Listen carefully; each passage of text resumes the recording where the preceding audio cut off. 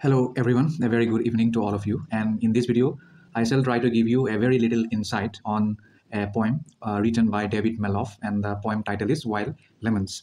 This poem, Wild Lemon, it is one of the toughest poems personally for me to explain. I have read the poem again and again, but still I couldn't able to find the appropriate meaning of this particular poem. And but still, from various places, various sources, I have gathered some knowledge about this poem, and I have tried to explain through this video in a very simple way and in a very brief way. So do not read this video as a sole material for your answer writing or for your exam. It is just a reference for you. Okay. So without any delay, let's begin the video.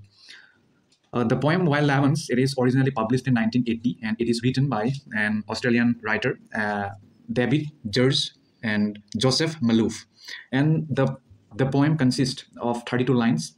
And through this poem, the poet has endeavored, or he has tried to depict or delineate his feelings for his motherland and his motherland's natural things. And especially the wild lemons, means wherever he goes or wherever he is staying now, but that wild lemon, that thing still reminds him of his own country, and that thing really gives him pleasure. That kind of feeling the poet has tried to share through his poetry. Besides, he has also reconciled past with the present through his poetic creations, and it is one of the examples of his this notion of reconnecting past with the present. And in the poem, he has also mentioned about a line that may be related to Aboriginal Australian community. Okay, there he says that the wild lemons that might have been planted before the European settlers came. So that may hint that he might have been trying to portray the significance of Aboriginals. And I will try to give you little detail about the Aboriginals of Australia. And the wild lemons that might have been planted by the native or Aboriginal people long before the European settlers came. So on January 26, 1788, Captain Arthur Phillip, he had guided a fleet of 11 British ships carrying convicts to the colony of New South Wales and founded Australia. So before the arrival of British colonizers, this place is known as South Wales, New South Wales by the other or outsiders. Before the arrival of Britishers, the indigenous or native people of Australia, they are also called as Aboriginals, they had been living since time immemorial in the Australian continent. Okay, but when they had arrived, their population grew, and the class between Aboriginals and the European settlers, it grew in a very massive way. And there are more than 500 different Aboriginal people still living in Australia. Here the typing mistake is done, that here I have written Africa, but it should be Australia.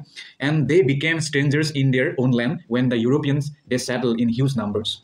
The native Australians or the Aboriginals, they fought against Britishers since its arrival or since its inception, but owing to minority and lack of population and lack of techniques, modern techniques, they were suppressed, massacred, subjugated, and dominated by the white settlers. And from 1790s to 1950s, the Aboriginals, they have been massacred, exploited, murdered by the whites. Okay, so it is unfortunate that they have to suffer this kind of thing in their own land. And this kind of thing happened not only in Australia. If you go to American continent, if you go to USA, then too you will get there that the Red Indians or the Native Americans, they were the original inhabitants of America. But now you can see there are different kinds of people now live there, and that began with the settlement of British. Okay, British, they had first settled in USA, and they have tried to eradicate the native people. First, they have defeated them in the war, and then day by day the conflict grew and their population too suffered. Okay, and now too they are not in a very prominent position in USA that you can research about it. Okay, then now let's go to the poem. The poet begins with the line, through all those years, keeping the present open to the light of the moment, that was the path we found, you might call it.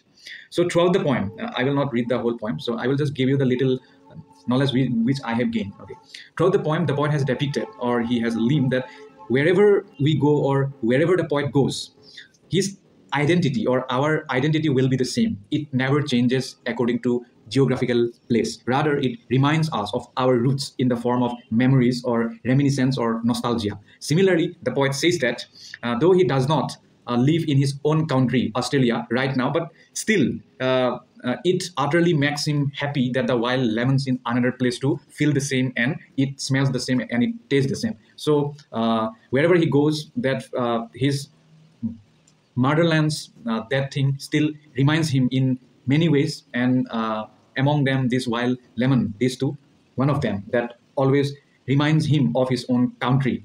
Okay, that's it. This is a very short video. I have tried to present it before you, and I hope you have learned a little bit about the poem, and for the further understanding you must read the text of the poem, and you must do your own research. Thank you so much.